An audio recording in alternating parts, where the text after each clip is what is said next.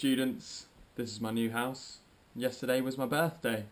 For those of you who don't know me, my name's Bruce and I'm your Students' Union President and I like making videos.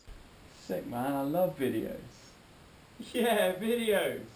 So this is a very important video because if you are a Bar student at this moment, then the information in this video will very likely affect you. This video is about parking. Specifically about the parking proposals that the university initially put forward in June this year, which have now been revised and are due to be implemented as of this very moment. I know some of you guys have wanted to hear about what's going on with this issue for a while now, so hopefully by the end of this video we'll have done that. This video will be split into 5 parts. Number 1, why has this happened in the first place? Number 2, what the university initially did. Number 3, what you said in response. Number 4, what the university subsequently did. And number 5, where do we go from here? So number 1, why has this happened in the first place? The university has stated that there's a legal commitment to reduce parking by 11% at Newton Park by 2020. So in numbers terms, according to the university's car parking management plan, which was issued on August 7th of this year, there will be 775 car parking spaces this academic year. So an 11% reduction means that car parking has to be reduced by 85 spaces by 2020. If done over an incremental basis, this works out approximately 14 spaces per year. The university will be checked up on this year by the council to ensure that steps are being taken in order to reach this goal. And the university is also waiting for confirmation from the council that they're happy with the car parking schemes overall. Unfortunately, more cuts on parking are possible due to the given pressure from the local community regarding traffic in Bath, which contributes to part of the reason why the schemes have begun now as opposed to waiting till 2018 or something. The university has also stated that environmental and congestion factors are a motivation for this. Additionally, every year student numbers are on the rise, so difficulties associated with parking are likely to escalate. So it's clear that something had to be done soon. So in response to these issues and the legal commitment, here's what the university did.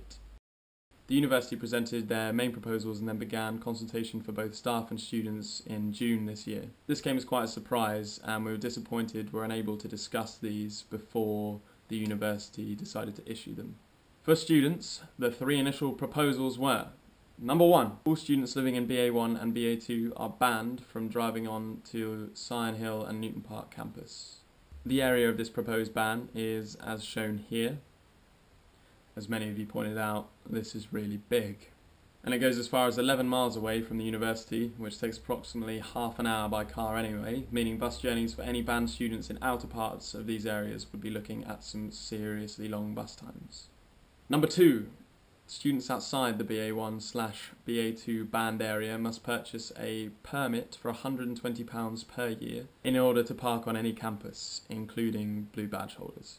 As many of you pointed out, an increase from £0 to £120 is rather considerable, and students are not Richard Branson. Number 3, students are encouraged to car share, and specific car sharing bays will be made available until 11 AM, after which they will become available to everyone. So these 3 proposals were then issued out to students and staff for consultation and feedback, and here's what he said. What you say, what you say, what you say, what? In the interest of time, here's the main points. For Proposal 1, the ban of BA1/BA2, 72.6% of students opposed the ban. For Proposal 2, the charging of £120 per year for a permit, 83% of students disagreed in principle. So that's regardless of the price of the permit, 83% of students disagreed regardless of what that price was. For Proposal 3, the car sharing proposal, 34.3% of students disagreed, 31.9% of students agreed, and 33.8% were neutral. Along with this, there was a vast amount of written feedback that the university received from you guys as to why you agreed or disagreed with the proposals. So number 4, what the university subsequently did. For Proposal 1, the BA1/BA2 ban, as shown here, was reduced to BA11, BA12, BA13 and BA23, as shown here. This applies for all new students and not returning students, except those with exceptional circumstances which the university will deal with on a per-case basis, and I or another student representative will sit on the panel to represent the student voice on that one. Sion Hill students are exempt from this ban, but if they live in any of the aforementioned areas and they purchase a permit, they can only park on Sion Hill campus. For Proposal 2, the charge has now been reduced from £120 per year to £10 per year, with the addition of £1 tickets purchased every day that you come onto campus to park.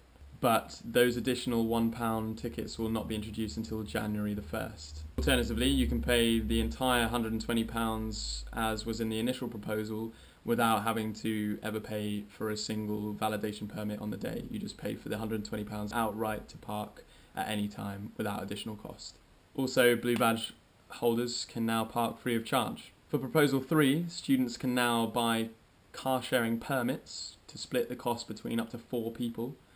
And also more car sharing bays have been made available by Main House and in the car park next to the Newton building. So number 5, where do we go from here? So just a quick recap. Quick. The university is obliged to reduce parking at Newton Park campus by 11% by 2020, which translates as 85 spaces over 6 years. There are also clear and reasonable environmental and congestion motivations. Charges are being introduced to both staff and students at Newton Park and Sion Hill, despite the fact that there's no legal obligation to reduce parking at Sion Hill, although the campus does suffer from overcrowding. The university came out with these proposals in June 2014 without initial discussion with staff and students. They then consulted with staff and students on these initial proposals and made quite significant concessions based on the feedback. And now the revised proposals have been finalised and the consultation period is over. Okay, so this is the important bit. Throughout this consultation, students have remained opposed to charging in principle, regardless of the price, and a number of students have contacted the union as to whether there will be any protests over this. The other unions at the university, UCU and Unison, have also remained opposed to charging in principle throughout. UCU stands for University and College Union, which is the union for all the academic staff at the university, and Unison in the context of the university is all the professional services staff.